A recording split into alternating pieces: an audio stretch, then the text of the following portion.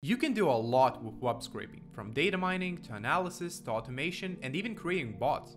In this tutorial, we'll be scraping the 250 top rated movies from IMDb.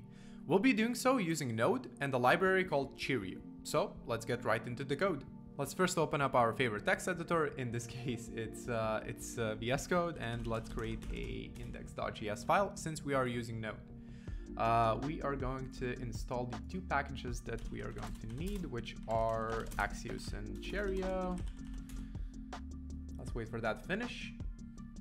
Then let's require both of those. And Cheerio as well.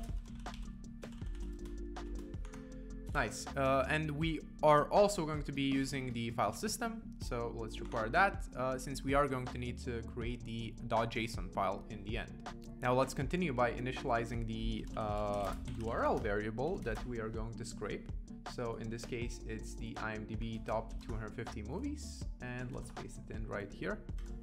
Now let's also initialize an empty object, which will later parse into JSON and well, write it into a file. So let's call it movies data, let's say, and it's just going to be an empty object.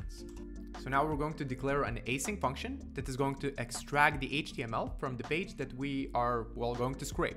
And it's going to be an async function because we first need to wait for the data to then, well, parse it with Cheerio. So in this case, let's declare the function. Let's call it getHTML. It's not going to accept any params. And GitHub Copilot apparently does the job for us. It destructures the data that it gets from axios.get on our URL, and then it returns it. So that's perfect. So now since we have a function which gets the HTML of a page, let's actually call it and chain a .then on top of it, which has a callback function, or accepts a callback function, which also has a parameter called res, which we're going to use right now by initializing a variable called $, which is just going to call Cheerios .load method on this response parameter. And the response parameter is just basically the HTML that we've gotten from the getHTML function. So just before we get into selecting the elements that we need inside of our code, we first need to know their CSS selectors. So in this case, we are interested in the movie title and the rating. So we can just right click and inspect element.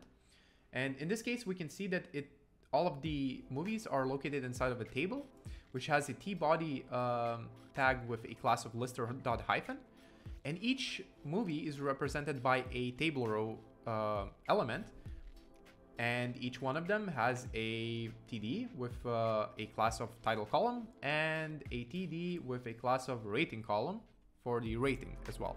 Now that we have the CSS selectors, we can actually make use of the $sign variable that we just declared, and we can select the table body by its class lister-list and each of the rows that it has. Now we can call the .each method, which is really similar to JavaScript's .forEach. And it accepts a callback function, which has two parameters, the index and a corresponding movie. In the function body, we will declare two variables, title and rating. The way we got them is by calling the .find method and just going through each element, or well, in this case, each row of the table body. And inside of it, going through the elements and finding them by the CSS selectors. For the title, we use the class selector of title column and then selected the anchor tag in which the text exists. And then we just chained a .text method, which basically just gets the HTML text content of it. And for the rating, we did a similar thing. We also called the .find method, but in this case, we called it by the class rating column, and the text lived inside of a strong tag. Now we just need to fill up our empty object, which we just earlier declared as movies data.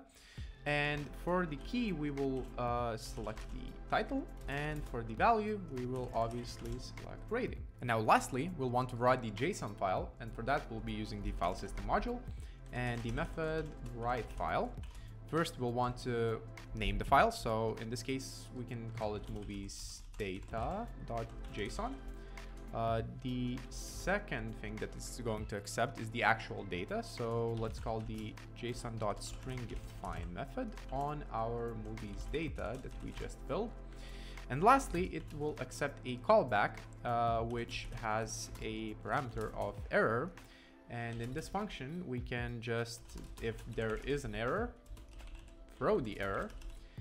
And if there's no error, it's just going to console log file successfully saved, I guess. And at this point, we're done. Let's just execute the script. Node index. And file successfully saved. And we have a new file in our directory called moviesdata.json. And here we go. There's all of our movies with their corresponding ratings. Now, if this video helped you out, please make sure to hit the like button and subscribe for more videos on web development and scraping.